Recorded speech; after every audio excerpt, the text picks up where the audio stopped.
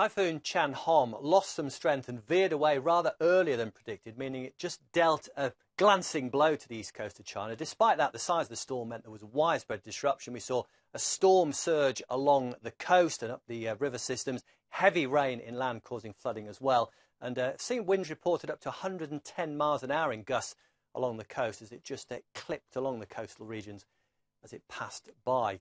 But it's going to move onwards, weakening as it pushes north across rather cooler waters, but still plenty of rain wrapped up in this circulation. And actually, it's going to move onwards across the Korean peninsula. This is an area that's had serious drought for, well, several months now, particularly across North Korea. So this amount of rain falling onto those baked hard surfaces is likely to run off very quickly and will probably lead to some areas of flooding. So we're not done with this storm just yet.